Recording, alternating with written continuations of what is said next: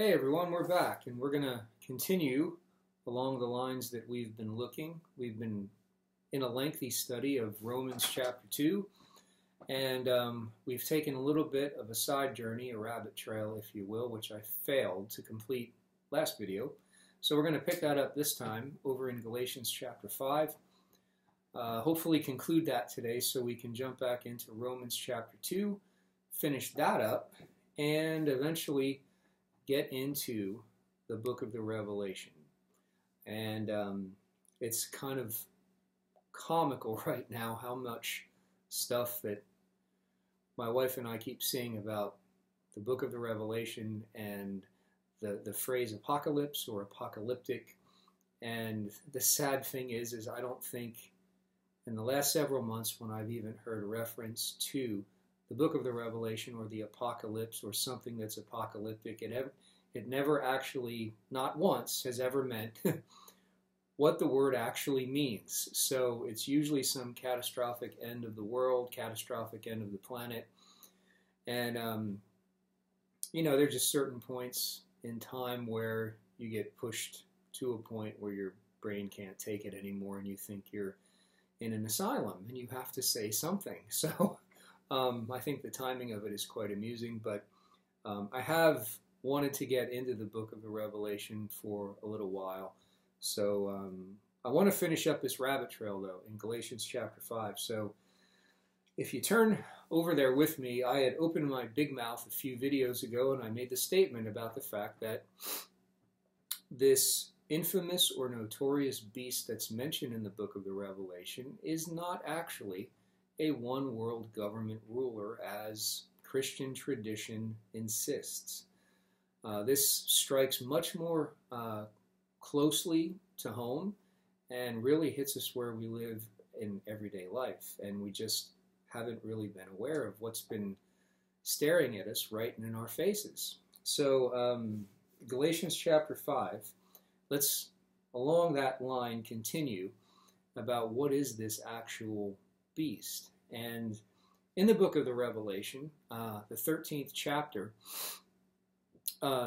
John sees a really graphic depiction of this beast and how it rises within the world, and also how it manifests through the harlot church. Because in the book of the Revelation, if you remember, the harlot church, whose name is Babylon, she's actually depicted as the true false prophet because she has been.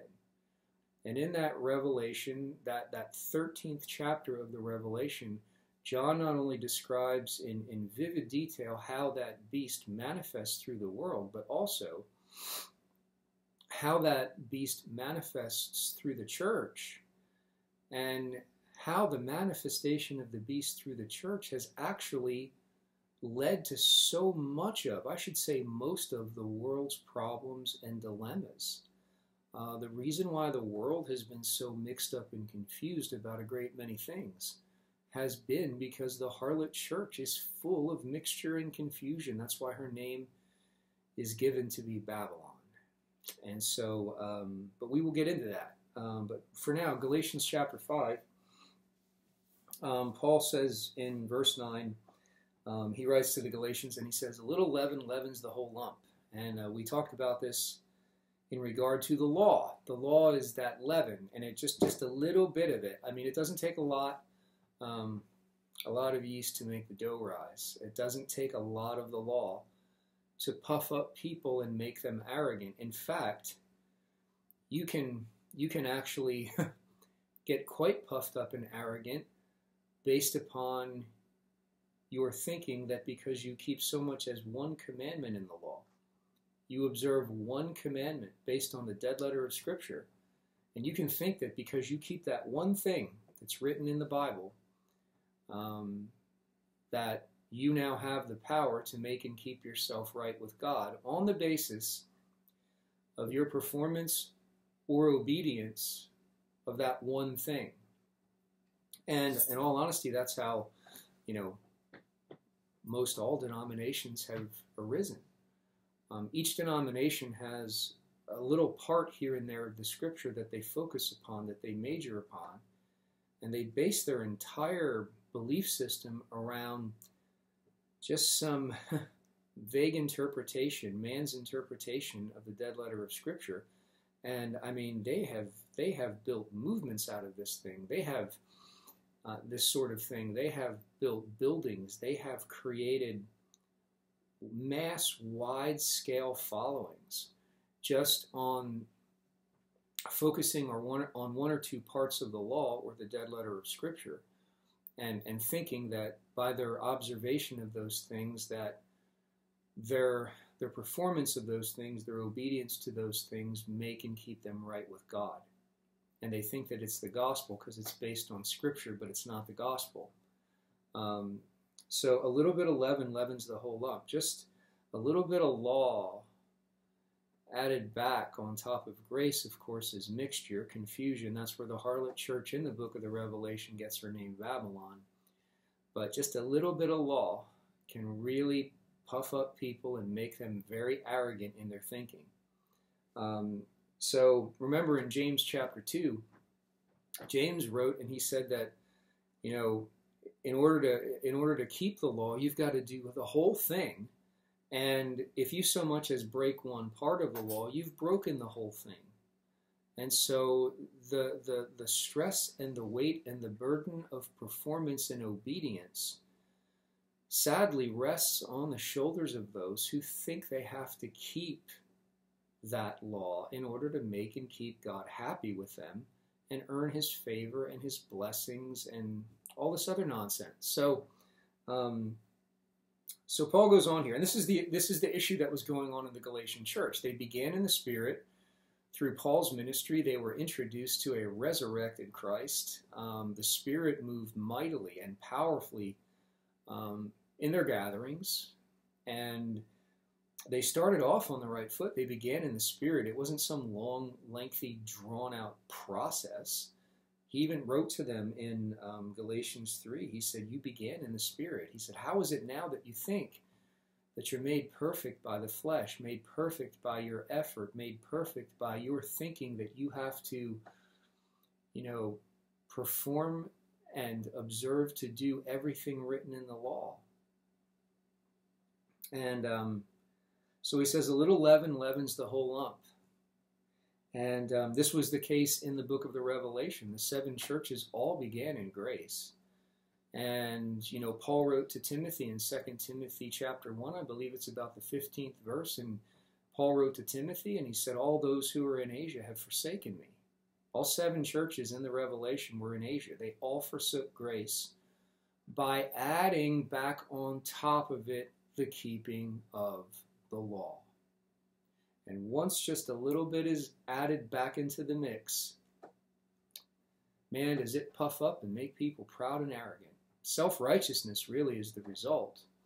And you look down your nose on everyone who is not living the way you are or observing, quote unquote, the Word of God the way that you are.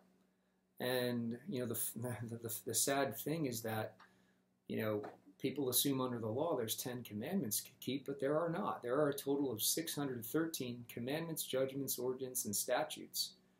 And you got to do it all in order to make and keep yourself right with God under the law. And what people who try to practice all of that don't realize is that the law was really a bunch of types and shadows, proverbs, parables, and dark sayings that actually pointed to the person and finished work of Jesus Christ in his glorious cross. The law had nothing to do with being a honey-do list that we had to observe or else. It actually all pointed to the person and finished work of Christ. And that is why on the Mount of Transfiguration, when Jesus took Peter, James, and John with him, and he prayed, it says the fashion of his countenance was altered. And he began to glow and radiate with the glory of God, and Moses and Elijah appeared. Well, where did they come from? Well, they stepped out of his body because he was the Word, he was the law and the prophets made flesh. And it was interesting, and this was before Calvary. So everything before Calvary is really technically Old Testament. So what did Moses and Elijah, the law and the prophets, speak to Jesus about? His death that he should accomplish at Jerusalem. The finished work that he was going to perform at Calvary. And so if we don't have a clear, accurate understanding how all the scripture in the Old Testament relates to the cross, and if we can't see the cross in some way, shape, or form in the middle of every scripture in the Old Testament, then we really don't know what we think we do. Because Moses and Elijah spoke of Christ. The law and the prophets spoke of Christ.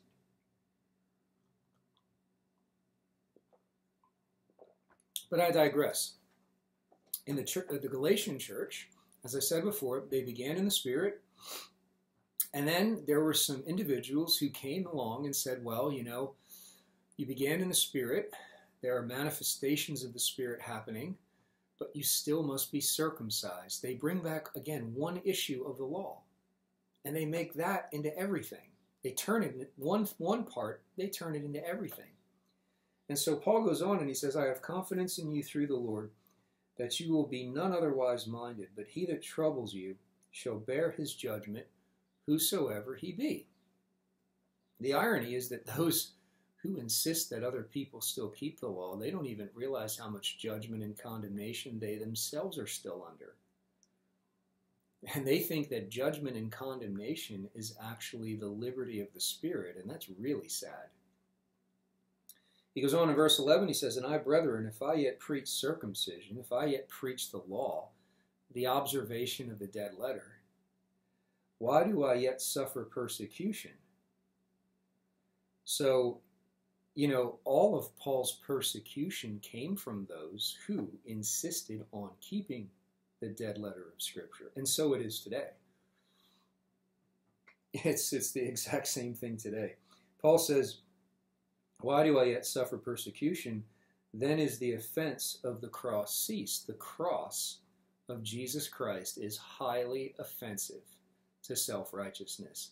The cross of Jesus Christ is highly offensive to anyone who thinks that they can obey the Word of God to make and keep themselves right with God. If your believing and my believing, if our obedience and performance is enough to make and keep ourselves right with God, boys and girls, then why did Jesus come and go to the cross in the first place?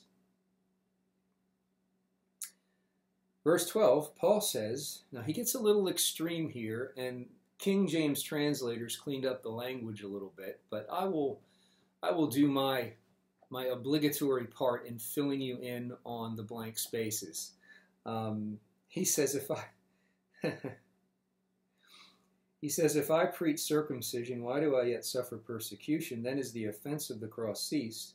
He said, I would they were even cut off which trouble you. Or in other words, what he's saying, and you can study this out in the Greek, and that is, if you think that a little cutting away of the flesh of the foreskin makes and keeps you right with God, why not go all in and just amputate the whole privy member?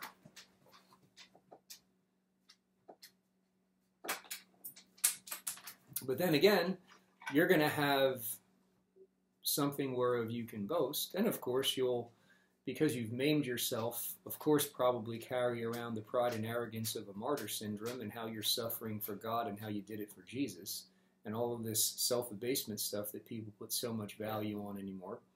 And yeah, Paul said, your effort at cutting away your flesh, your effort at, a little cut around the foreskin, you think that makes you right with God? Well, just go all for it, man. I mean, go in whole hog. Why stop there?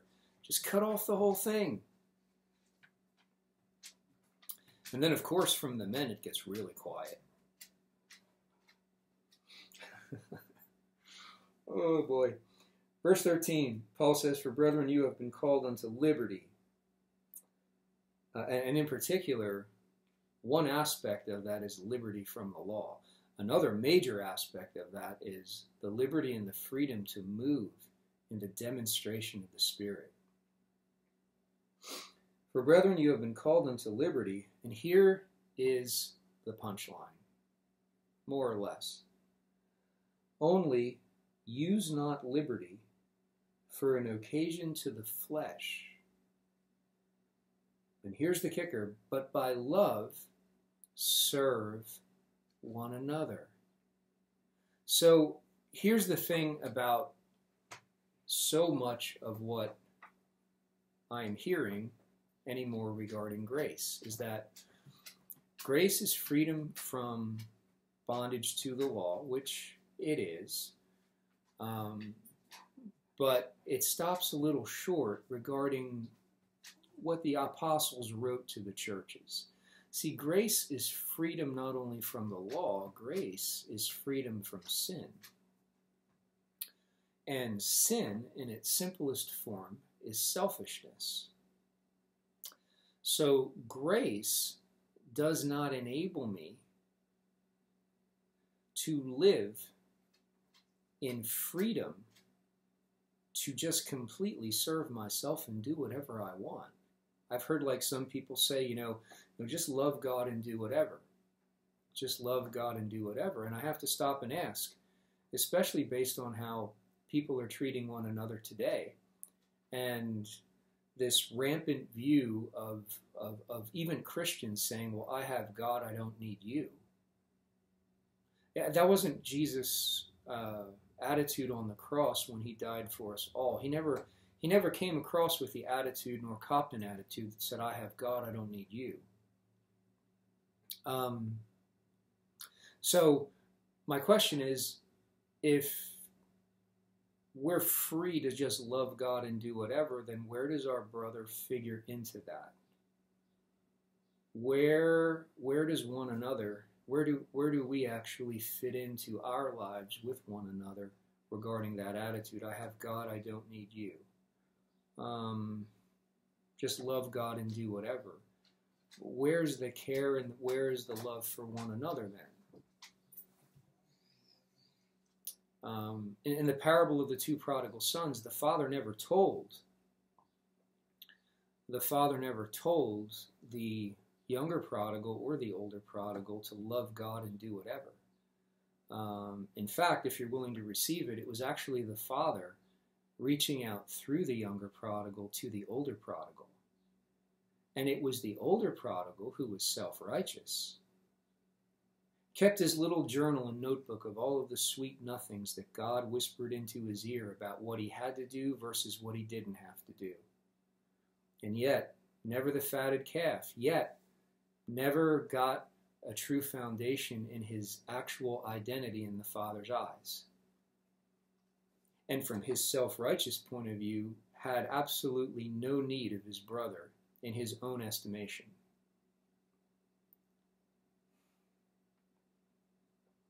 So this is where, in general, this is the stumbling block where we're still spinning our wheels in Pentecost, and we have not yet transitioned into the manifestation of tabernacles. Because you see, in the manifestation of tabernacles, we've gone beyond emphasizing signs, wonders, healings, miracles, revivals, and moves of the Spirit. And we've actually, now there's going to be plenty of signs, wonders, healings, miracles, moves of God, all that stuff in tabernacles. But in tabernacles, we are actually going to return to the root and source of it all, and that is our Father's love in our hearts toward one another. It's beyond love God and do whatever. It's allowing that same love that hung on the cross in the body of Christ to tabernacle in our hearts toward one another. While we're on that note, too, if you hold your place in Galatians 5, you go over to 1 Peter.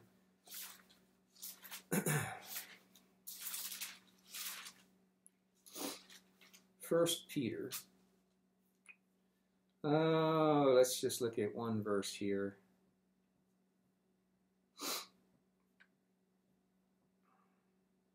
Well, actually, let's look at a few. 1 Peter chapter 1, verse 18. It says, "For as much as you know that you were not redeemed with corruptible things, as silver and gold, from your vain conversation or your vain lifestyle," that's a self-seeking, self-serving, self-pleasing lifestyle, "received by tradition from your fathers, but with the precious blood of Christ." We've been redeemed with the precious blood of Christ, as of a lamb without blemish and without spot, who verily was foreordained before the foundation of the world, but was manifest in these last times for you, who by him do believe in God, that raised him up from the dead, and gave him glory. Now watch this. That your faith and hope might be in God, seeing you have purified your souls in obeying. That word obeying in the Greek is actually believing. Let me read those two verses again, because they're not always linked together, and that's sad because it diminishes the context. Who by him do believe in God. We're going to talk about that in a second. What is the true source of believing? Do I believe in order to get saved, so that I can then boast about my faith? Or do I get a revelation of the Lamb that he actually saved me all by himself, and thereby that revelation triggers within me a believing heart? And see, then I have nothing to boast or brag about, because now my faith or believing is the byproduct of a revelation of what Christ did for me, versus my thinking that I have to work up faith to believe in order to get saved. Big difference. One, the cart follows the horse. The other, the cart is before the horse. Most of Christianity today is the cart before the horse. So again, it says, by him, who by him you do believe in God, that raised him up from the dead and gave him glory, that your faith and hope might be in God, seeing you have purified your souls in believing the truth through the Spirit, unto unfeigned love of the brethren. Wait a minute. When I capture the revelation of Christ, the truth of who he is and what he's done for me through the Spirit, the result is that I should have an unfeigned, meaning not a pretend love, not a fake love toward my brethren. You mean the result of coming to terms with the revelation of the Father's love for me in and through the Lamb results in my actually desiring to love my brethren with unfeigned love, unfake love, unpretend love? Yeah. If I get a revelation of his love for me and how much the Father loves me and how he has included us all in the body of Christ, all in the body of the Lamb on the cross, and I realize that the same love that he has for me, he has for the whole world, then how could I ever come off with the attitude of I have God and I don't need you? How could I ever live with the mentality of just love God and do whatever without any regard for anyone else? So just love God and do whatever despite what my wife thinks? I don't know, you can talk to her, but I don't think that's going to fly. Seeing you have purified your souls in believing the truth through the Spirit unto unfeigned love.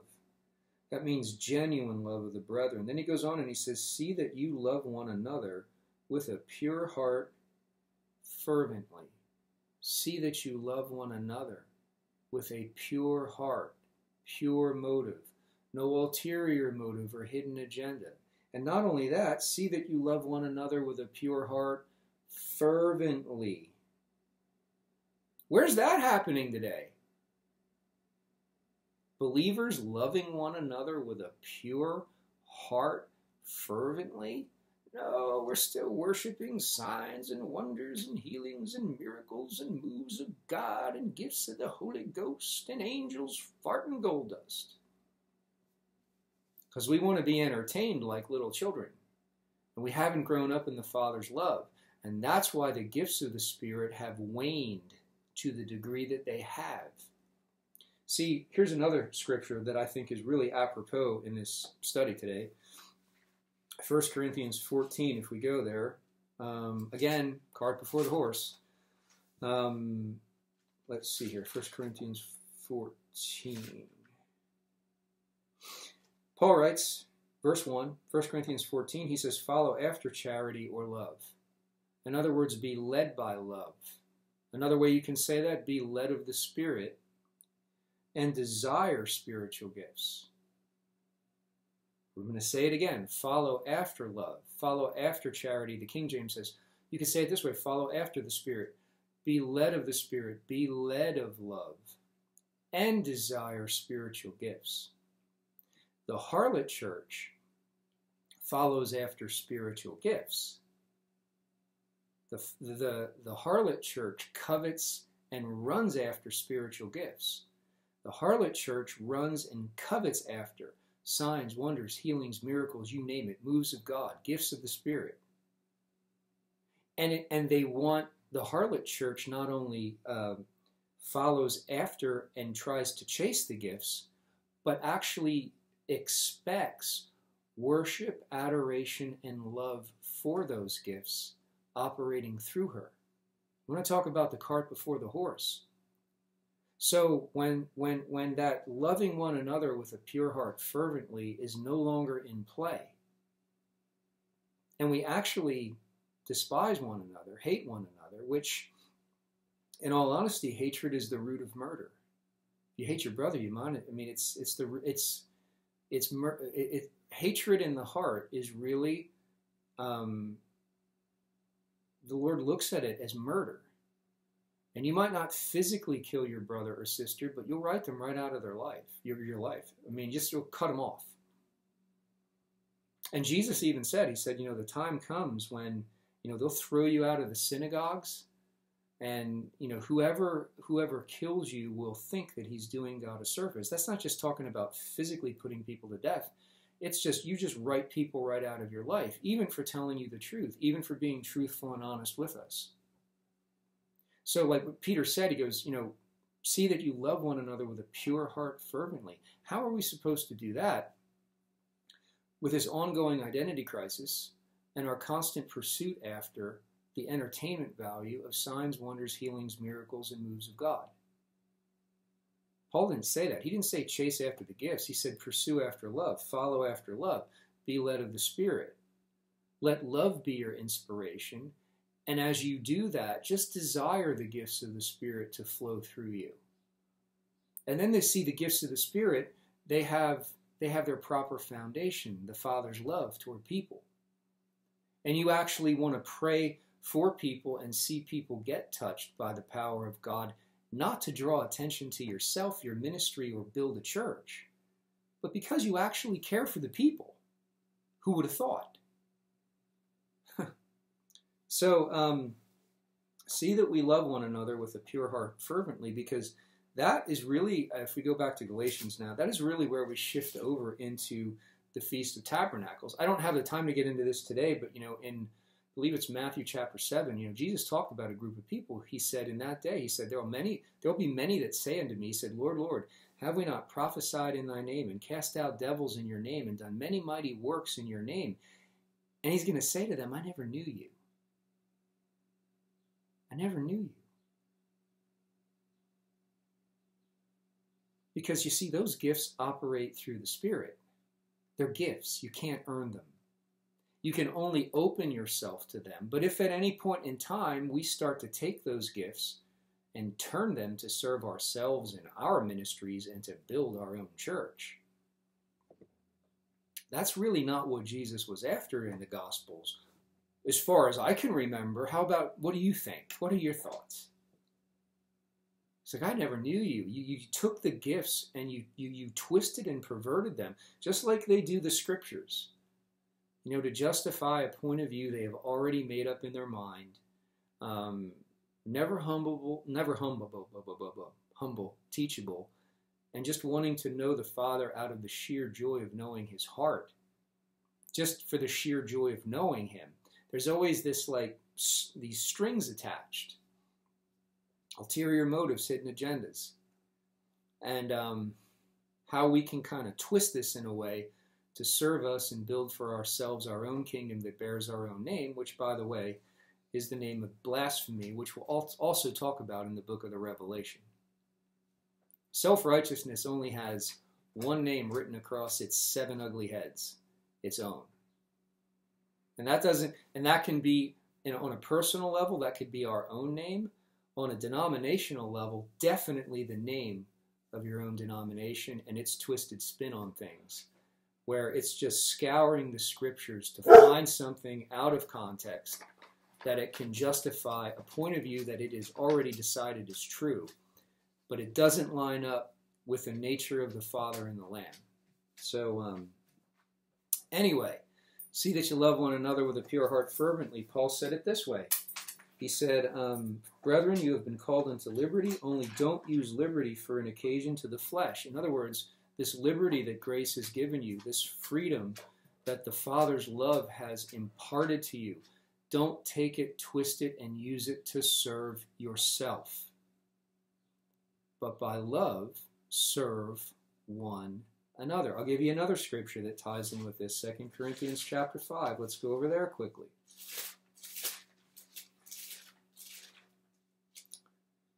I mean, by the way, since we're even talking about it, the book of the Revelation, look at how men and women have twisted the meaning of that book. I mean, to terrify people, to manipulate and coerce them into building some end-time events ministry or program that they're trying to erect that will show people the way of salvation. Let me save you the time and trouble. His name is Jesus. He is the way. He is not only the way, he is the truth, and he is the life. Already been done. Don't need to do it again. Get more focused on heralding the right message instead of trying to use Jesus, like so many have done in the past, to magnify themselves, build themselves a name, build themselves a ministry, build themselves a church. It's all been done before, and it's boring. And honestly, that's why we're in the predicament that we are around the world. At Harlot Church, she has been the greatest of all false prophets. She is the false prophet in the book of the Revelation. She does not have the light of salvation, and she's still trying to convince men to this day that there is something they need to do to get saved. We'll talk about this more. Reason why I've suffered and my wife has suffered the way that we have all these years. But I am going to keep plugging as long as there is breath in these lungs. I'm going to smile at you lovely people and keep opening my mouth and sharing with you what the Lord's put on my heart. There are others who have gone before me who have suffered much worse than I have. I tip my hat to them. Check this out. 2 Corinthians chapter 5.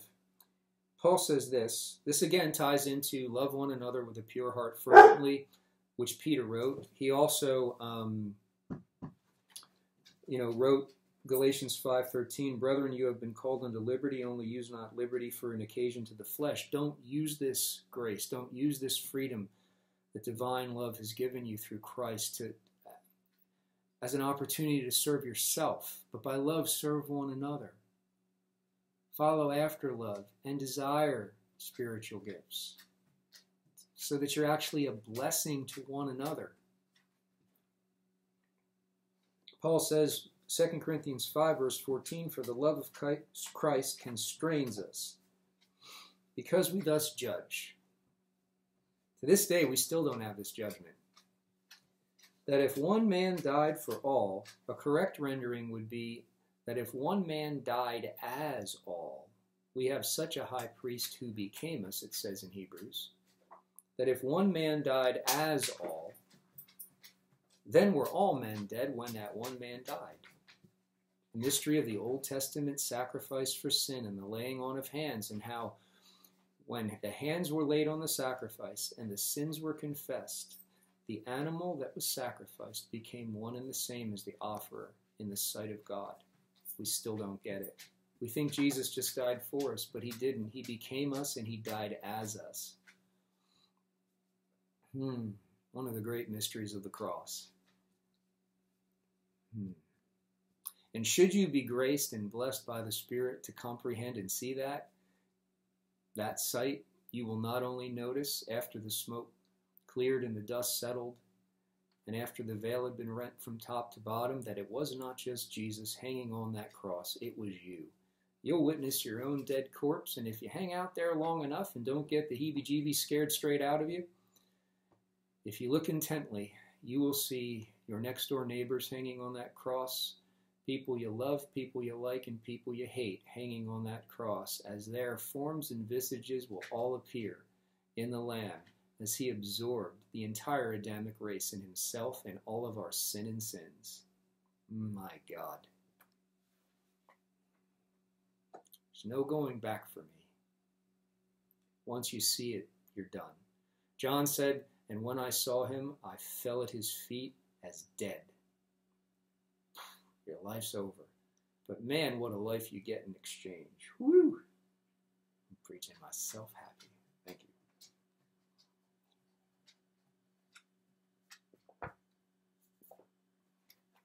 So he says that if one man died as all, then when that one man died, all men were dead. And that he died for, or as all, verse 15, that they which live, here we go, that they which live should not henceforth live unto themselves. Another way we can say that, love one another with a pure heart fervently. Another way we can say that, Galatians 5, verse 13, you have been called unto liberty, only don't use your liberty as an occasion and an opportunity to serve yourself, but by love serve one another. 2 Corinthians 5 says that he died as all, that they which now live should no longer live unto themselves in the egotism and selfishness of their own narcissism, but unto him which died for them or as them and rose again. Grace is not freedom and liberty to us to continue in the lifestyle, the vain lifestyle we were living before we captured the revelation of it. That's not grace. I'm going to say that again. Grace is not freedom and liberty for us to continue living the vain lifestyle, the shallow, superficial lifestyle that we were living before we captured the light of grace by the Spirit. Grace is actually freedom from that vanity. And in all honesty, grace is freedom and deliverance from ourselves, because whether we want to admit it or not, our biggest problem in this life is us. Our prejudices, our bigotries, our points of view, our unwillingness to open our hearts and minds to receive a different point of view, our care and concern and love for nothing but money and materialism, and this twisted idea and concept of I have God and I don't need you. And that's just not true. In fact, it's borderline downright blasphemy. Because if I'm made in the likeness and image of God, and so are you, how can I have God and not need you when we're his likeness and image? It's just... I'm afraid that our cell phones and our stupid computers and all of the video games and fiction and fantasy-filled movies that we've watched over the years have so made us callous in our hearts and minds toward one another. You know, the world only teaches us to become suspicious of one another and to judge and to hate. And then it wants to make fun of us when it no longer has a need for us. And it's sad that, you know, we're not to be conformed to this world, but to be transformed by the renewing of our mind. And the sad fact of the matter is so much of Christianity today is nothing more than conformity to the world. And we're so callous to it now. It's like the nerve endings have been singed and we can't even feel the difference. But I don't want to be a doomer and gloomer, but I do got to share what's what. So if you go back to Galatians here, we're actually going to finish this today. So one more time, verse 13, for brethren, you have been called unto liberty, only do not use your liberty as an occasion to the flesh. Don't use it as an opportunity to serve yourself, love God, and do whatever. But by love serve one another. Now check this out. Another cart before the horse issue. For all the law is fulfilled in one word, even in this: you shall love your neighbor as yourself. Now, here's the cart before the horse.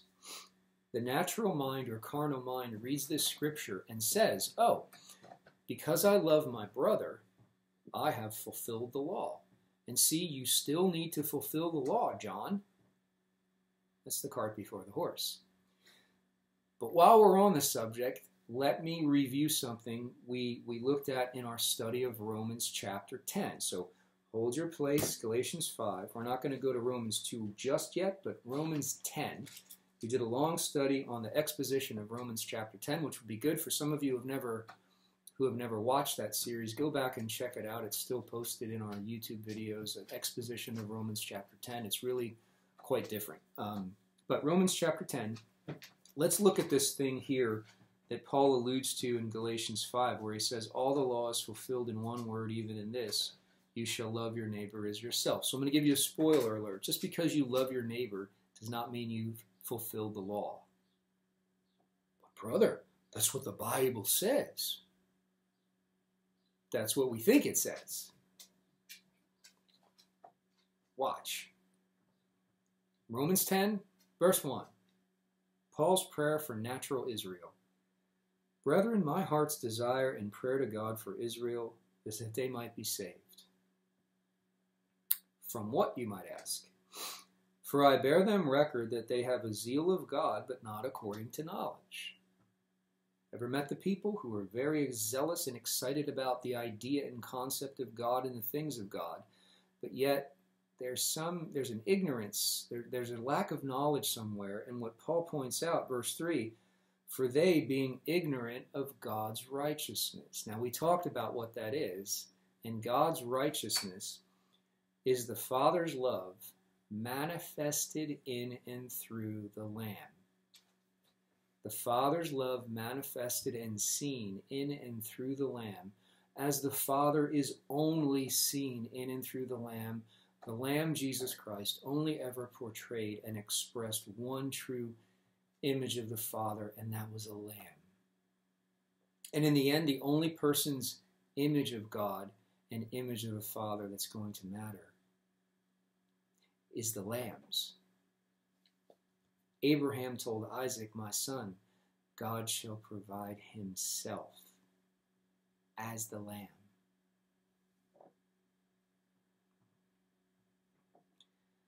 For they being ignorant of God's righteousness, they being ignorant of the Father's love in the Lamb, and going about to establish their own righteousness, they have not submitted themselves unto the righteousness of God, because in order to submit yourself to the righteousness of God, in order to submit yourself to the love of the Father, you have to have a revelation of it. Once the eyes of your heart comprehend it, and that light enters your heart and you see it, it fills you to overflowing with the same love that hung in the body of Christ on the cross and loved you and I in that way. So they're ignorant of God's righteousness, and as a result, when we're ignorant of the Father's love, we're ignorant of the mystery of our inclusion in the body of Christ and his sacrifice. If we're ignorant of the Father's unconditional and all-inclusive love, you say, oh, brother, are you one of those inclusionists who believe that everybody got saved? Actually, they did, because I know everyone died on that tree, and I've seen it. I don't really care if people don't believe me and I never get invited to another Christian conference again. I could not give a flying crap. But if you see that every person was included, that's what Jesus talked about. He said, He said, be perfect as your Father in heaven is perfect, perfect in Matthew chapter 5. And in that context, he was talking about actually loving your enemies, loving and blessing those who hate you and use you and persecute you and despitefully use you. That word perfect is the Greek word teleos, and it comes from the word circle, the idea of a circle, that God has excluded no one outside of the circle of his love.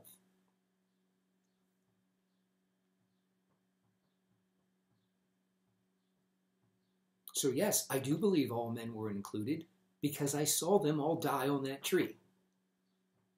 I saw it. I saw myself dead, my neighbor's dead. Some of you out there I haven't even met yet. I've seen your faces, I just don't officially, formally know you. You hung on that cross in the Lamb. There is no more sacrifice for sins. One man's sacrifice took care of our sin and sins for all time. And if you're listening to anyone who tells you differently, I would suggest not listening anymore. Even if you don't believe me, that's fine. Turn me off, but at least do yourself a favor and go pick up your New Testament from Romans through the book of Jude and meditate on it for about 7 to 10 years. And you will think in your mind, oh my God, I cannot believe the crap I've been listening to in church. Trust me, it will blow your mind. For they, being ignorant of God's righteousness, natural Israel, going about to establish their own righteousness. And what were they using? What was natural Israel trying to use to make and keep themselves right with God? Let's keep reading. They have not submitted themselves unto the righteousness of God. Again, because in order to submit yourself to the righteousness of God, let me say it to you this way. In order to believe in the Father's love for you, the eyes of your heart have to actually comprehend the Father's love toward you in and through the Lamb. And if you don't have that revelation, by default, it's not really a fault of your own. You just don't know. You're just ignorant of it. By default, however, you will attempt to go about establishing your own righteousness. Your own way, method, and means of making and keeping yourself right with God. Verse 4, it says, for Christ is the end of the law. See, Israel was trying to use the law, their obedience to and performance of the dead letter of Scripture, much like the church does today. Got to do what the Word says. Or else what? He's not going to love me? Well, he loves you unconditionally, but. There's that but again, that big but of yours. You need to just get it out of the way. Because you can't say he loves people unconditionally and all-inclusively and then add a but to that. Because all it proves is our ignorance regarding what truly happened at Calvary. Well, brother, we must all appear before the judgment seat of Christ. Did you ever read the Old Testament? Well, it's funny how people boast in the law, but they've never actually read the law. Because in the Old Testament tabernacle, there was only one throne, there was only one seat upon which God sat. And in Hebrews, you can read about this in great detail. It was called the mercy seat. The New Testament calls it now the throne of grace. So, yeah, we are going to appear before the judgment seat of Christ, because when we appear before that mercy seat and we stand before that throne of grace and we find out that it's not just him sitting on it, it's us included in him, then there's going to be judgment rendered, judgment imparted, which is actually discernment, where we are finally going to be able to see through all the crap that Christianity has tried to perpetrate on us. And we will finally receive judgment. It says in Daniel, judgment was given unto them. And they discerned the difference between dead letter versus spirit. They discerned the difference between old creation versus new creation. They discerned the difference between old covenant versus new covenant. They discerned the difference between law versus grace. Judgment was given unto them. Yes, I love judgment because it makes me sharp as a two-edged sword, and I can pierce to the dividing asunder of dead letter versus spirit. I can pierce to the dividing asunder because that judgment has been imparted to me by the Spirit. I can see the difference between the books that are opened and that judge us according to our works versus that other little book that is open called the Book of Life. I can see the difference. There weren't two separate thrones or two separate seats in that Old Testament tabernacle. There was one. And the judgment seat of Christ, my friend, my brother, my sister, even if you hate and despise me, it's all right. You can kill me if you want. If that makes you happy, I win. There's only one seat. There's only one throne. It is a judgment seat, but it is, to be specific and keeping everything in context, it's the mercy seat. It's the throne of grace. I love the judgment seat of Christ. Wow. Christ is the end of the law for righteousness to everyone that believes. So the natural Jew was trying to use the law to establish their own righteousness, just like the modern church is still insisting that we keep the dead letter of Scripture in order to make and keep ourselves right with God, earn blessings and favor from Him. And every denomination, regardless of the name, is full of their own opinions about this stuff.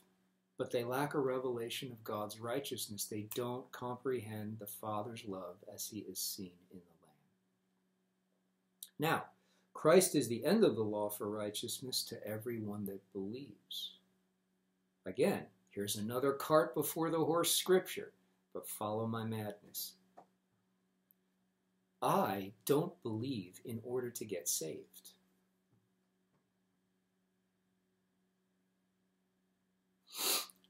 When the light bulb clicks on in my heart through hearing the actual pure gospel,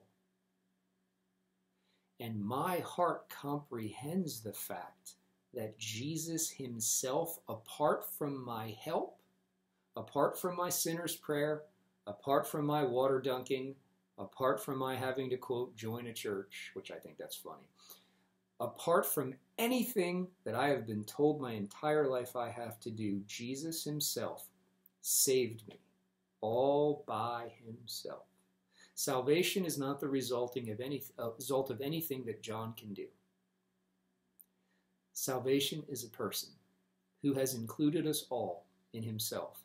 1 Corinthians 1 verse 30, it is of God the Father that you are in Christ Jesus. You had nothing to do with it, and neither did I.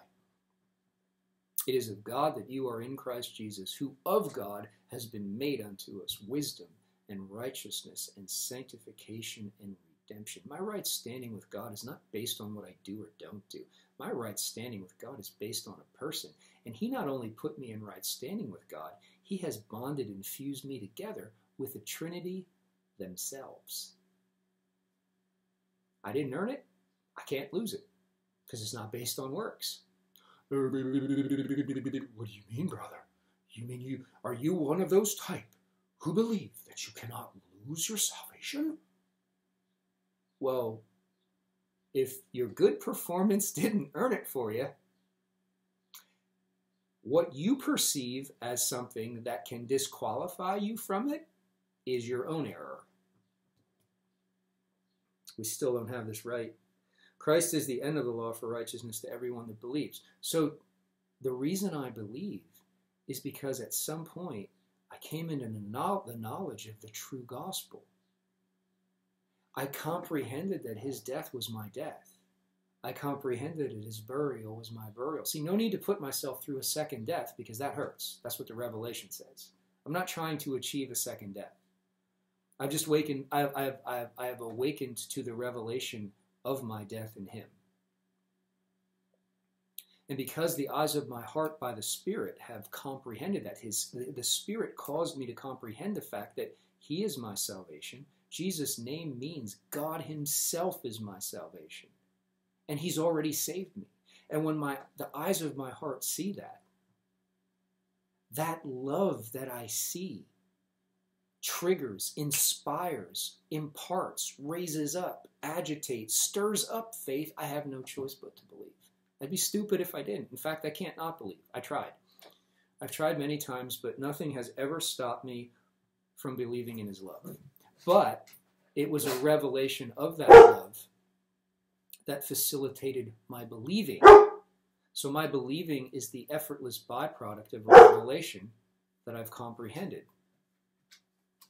My believing is an effortless byproduct of a revelation that the Spirit enabled me to capture. I believe not to get saved. I believe because the Spirit caused me to find out that I am saved. And I believe. So Christ is the end of the law for righteousness to everyone that believes. That word end also means it's the point of termination, the conclusion, the fulfillment. He's the fulfillment of it because it all pointed to him. And since he did the job flawlessly and the Spirit has caused me to comprehend that, I believe. There's nothing more that I need to do to make and keep myself right with God. I don't need to pray a sinner's prayer. I don't need to believe or else. If you don't believe, you're going to hell. Now faith has become a threat.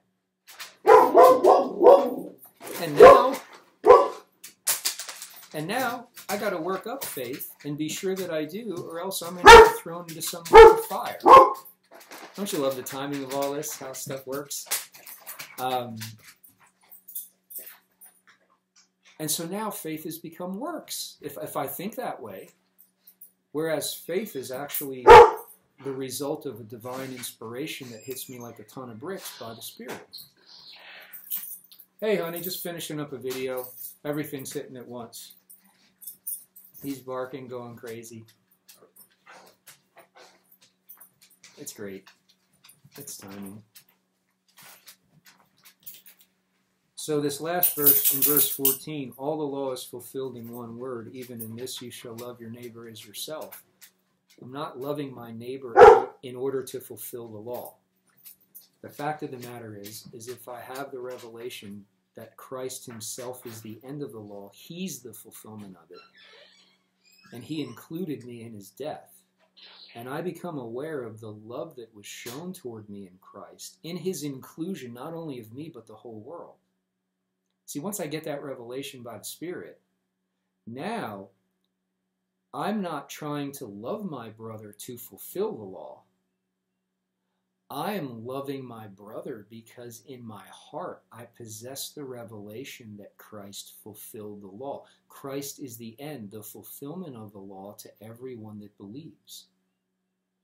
If they don't truly believe in the sense of the word that I've just described, if they're trying to use faith to work up salvation or believe or else, the irony is they really don't have a revelation of the cross. They're still thinking that they got to do something, even believe, even pray a sinner's prayer in order to get saved. And that's just not true. That's been perpetrated and pushed on so many people. And then, of course, the people who lead you in the sinner's prayer got to bring you as a trophy to their church and parade you around and say, look who I led to God. That's just all sick and twisted. So all the law is fulfilled in one word, even in this. You shall love your neighbor as yourself. And now we're talking about the Feast of Tabernacles. Remember, the father came out and begged the older prodigal to come into the tent. He actually met him at the lake of fire is where he met him, at the brazen laver at the brazen sea. Because the Father's heart is for his sons to come together and fellowship in his presence around the Lamb. This is not about going to church, but it is about finding like-minded people who have set their affection on things above, who value the Lamb more than sports, politics, arts, music, entertainment, all of that stuff. It's about being around a body of people in the midst of which is the Lamb, the revelation of the Father's love, and that finished work, and the mystery of the world's inclusion in that final sacrifice for sin. Oh, it is about that. It is about that. But it is not about building buildings with bigger steeples and more stained glass windows and more plush carpets, more kiddie programs and things to sign up and get involved in. It is not about that. That's for sure. So once we comprehend that love that fulfilled the law, we will be free to love one another with a pure heart fervently, because the love that hung on that cross is the inspiration behind it. So we'll talk more about this next time. Hope it was a blessing. Sorry about the barking. Have a great rest of your day. See you in the next video.